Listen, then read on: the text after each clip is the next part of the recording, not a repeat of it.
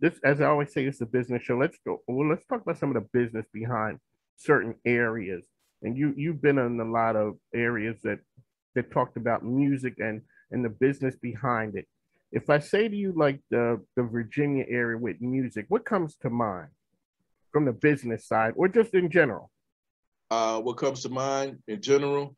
Um, Teddy Riley, Timberland, Missy, Pharrell, uh, they come to mind.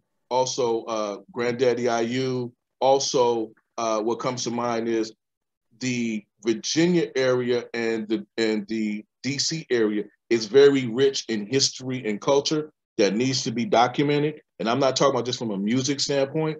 And a shout out to Miss Kathy Hughes and Alfred Liggins on the new casino that they got their approval for.